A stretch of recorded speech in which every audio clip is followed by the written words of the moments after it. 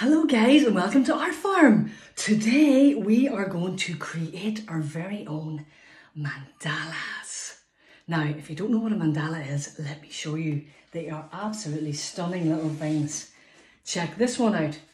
Created by me by hand. Aren't they fantastic? It's a fantastic way to relax, enjoy art, especially if you love colouring in. I love colouring in. Let me show you these little ones that I've done as well in my book. I have a big book of art that I love to draw and paint in all the time. Aren't they gorgeous? So that is what we're going to do today. So all we need today is a sheet of paper. We need lots of round things like plates, tape, toilet rolls. We need maybe jars, lids of jars, maybe the top of a Pritt stick, all sorts of yummy things, maybe the top of a lid of a spray can, something like that, anything at all. So that is all we need for today. And then of course, we're gonna need some markers, ordinary felt tips or permanent markers. So I've got my permanent markers here. I've got a big bag full of felt tips. And I have also got my colouring pencils. Okay, so that's all we need. Now, if you have and want to use watercolours, you can use those. I won't use those today because I'm trying to do a quick lesson and it'll take too long for them to dry. But if you have watercolours, you use your watercolours as well. So, let's create our mandalas. Off we go. Now, a pencil is all you need then as well to draw out your first circle for your mandala. I am going to use a marker so that you can see it more clearly on the screen. I'm going to tilt my screen down as well so that you can see exactly what it is I'm going to be doing. Let me just see here. I think that's cool there. And you can also see these ones inside as well, just to give you that wee bit of inspiration. So let's go. I'm going to start off with, no, not that. I'm going to start off with my plate, okay? Now you can create these any size you want. They can be massive. I've done giant ones of these in the past. But we're going to create a small one for just for an example of today's lesson so that we cram it all in to the time we have. So just very easily hold your plate down and draw around your plate. Everybody, I'm sure, can try that out. If you need help, just get someone to give you a wee hand with that. They can either hold the plate and you can draw around, or the other way about. You could hold the plate and they could draw around for you, whatever is easiest for you. So that's the first circle done there. The next one, so get one that's not too small, but kind of next in size, which is the tape for me here. I'm hoping you can still see this all right. And I'm going to draw around the tape, just like that. Excellent. And now I'm going to try the lid of the spray that I have there. I'm going to draw around that. So it's 3 big thick circles there. Now what I'm going to do now is I'm going to change my pen to a thinner pen. I love to do that because then you have thick and thin lines. So look at that. We've got 3 there at the minute. So just kind of, that's kind of the same way as I started that one. I'm now going to get my lid of the little jar that I have. And I'm going to draw around that one. I'm going to put that in the centre. I'm going to draw around that with my thin pen.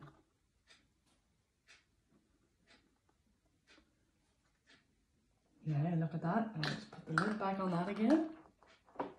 Let me just show you that one. See?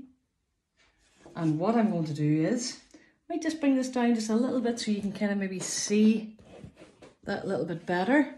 That might be better there for you guys. So, I'm going to now freehand. So if you're comfortable enough, do a freehand circle. You have to go steady and slow with this one. Make your own circle around one of the circles that you've already made.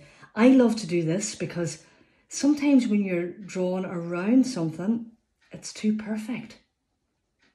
And I hate perfect. Oh, excuse me. There goes my hay fever again. So there we go there. Oh, I like that, look, because it's not perfect. And it looks amazing, doesn't it? I'm going to get another one around this bigger one now here. Nice and slow and steady. What you can do is turn your page around to help you. And so you don't smudge it. Turn the page around again. And there we have it. Oh, my nose is all itchy now. I'm going to use the top of the Pritt stick for the middle one. And then what I'm going to do is I'm going to do a freehand middle one again with my thicker pen.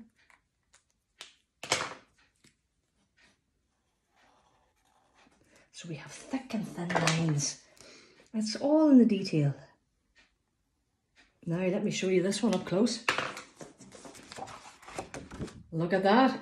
So simple as that. All the circles, small circles inside each other. Isn't that cool? Now the next thing we're going to do is, again, now you can do yours with pencil as I say, and then you can go over it with pen if you want. Or if you feel comfortable enough, work away with the pen. But just in case you make a wee accident, I always advise that you use a pencil first and then you can rub it out in case you have any of those wee happy accidents. Now, what we're going to do now is all our little patterns inside it. So we have zigzags and swirls and all sorts of different things. Stripes. I'm going to start off with a few wee lines for stripes here. Get this in here. Double them up. Now you take your time with this and think it through. I'm doing it pretty fast because I'm so used to it. And remember, at any stage, if you need to press pause, you can do that to finish off a wee bit and then come back and press play again. I'm going to do some little hoops, kind of half circles around this, nearly like flower petals. And turn your page around to suit you so you're not having to stretch out and lose your balance what you're doing. Keep turning the page around.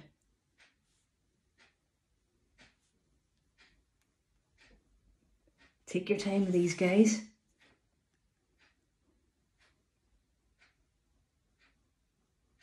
And try your best to keep them all the same size. Look at that. So we're getting all those nice little patterns there. All right. I'm going to do maybe some zigzags now. Zigzags. So it's like little triangles. Again, keep turning the page around. That's like a sun now in the middle. I'll show you this up close in a second. Oh, I just love doing these. It's so relaxing. I get totally lost in it. Look at that. Pretty cool, isn't it? Now I'm going to do maybe a couple of big lines in this big one. Just like that. And at the side. Just like that. And I think, guys, I'm going to keep mine simple like that today. But you can go on and you can add as many as you like these ones here. You can see these here. If I just kind of tilt it down again a little more, you can see how there's loads of detail in that one and this one here. And the amount of details that I have in that one too. So there's so much you can do. You can create so many different ones all the time.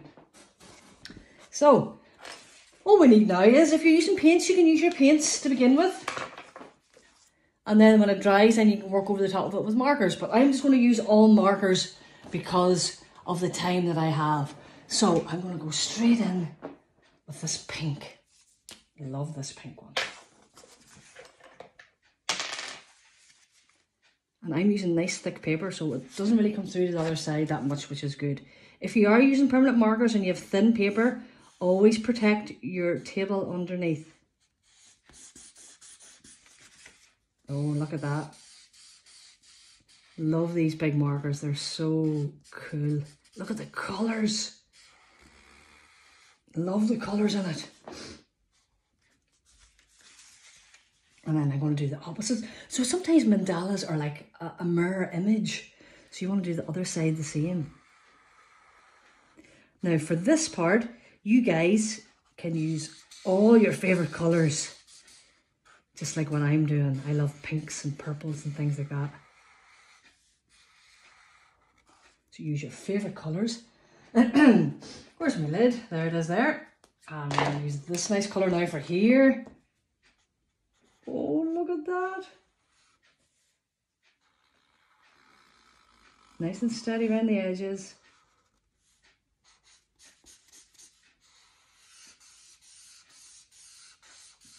And the thing I love about these markers is it has a real thick edge, so you can get loads done at any one time. And then we have this side to do.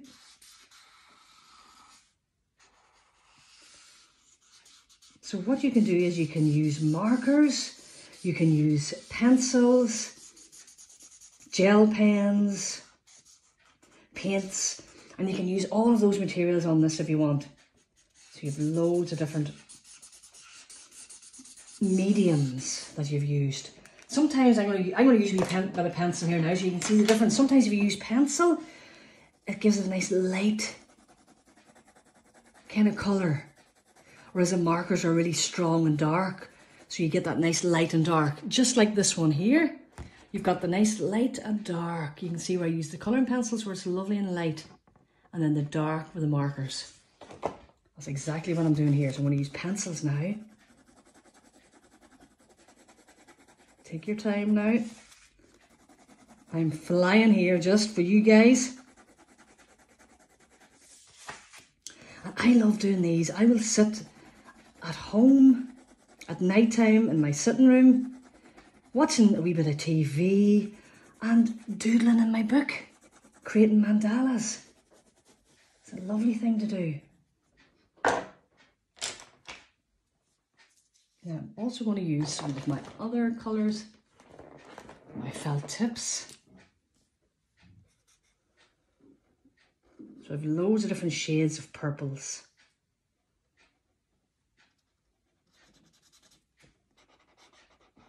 These take quite a bit of time to do. So you could be at one of these maybe for a good full hour if you wanted, or longer. I see me working on some for about a week. So they can be as detailed or as simple as you like. Colour the whole thing in. Just keep an eye on my time here. I only have about 5 minutes or less left.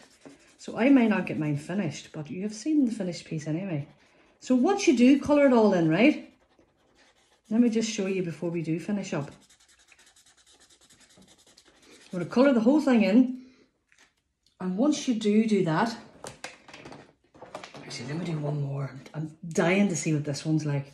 Oh, yeah.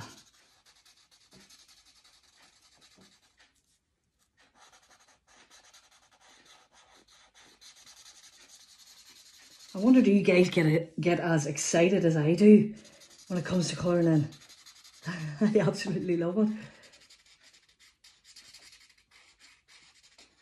That is beautiful. So what you can do then is, you can do more detail on top of what you've done. So I might do stripes on this with this colour. Oh yes. Look at that. I'm going to show you now up close.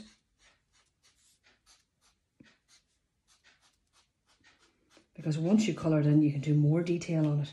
Look at that. Doesn't that look class? I might do a little bit on the inside. Excuse me while I sniffle my nose again. Oh, I like this green. I have to use this green.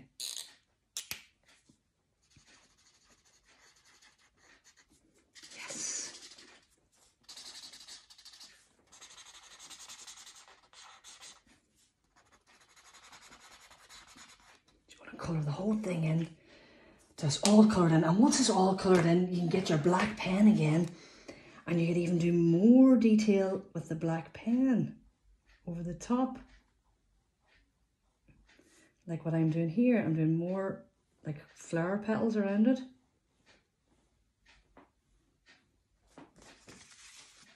Let me show you now up close. And then you could even do circles inside that. It's all about adding more and more layers every time.